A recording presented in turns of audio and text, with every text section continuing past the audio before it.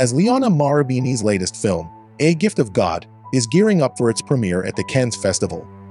Discussions are raging about the iconic singer's relationship with the Catholic Church and Pope St. John Paul II. The film, a poignant portrayal of 7 years of Jackson's life, delves into his profound admiration for Pope John Paul II, whom he reverently referred to as a beacon of light and hope for humanity.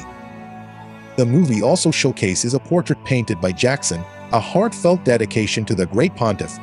The movie also depicts how Jackson, originally a Jehovah's Witness member, discovered the Catholic Church's beauty during his musical tour to Rome in 1987.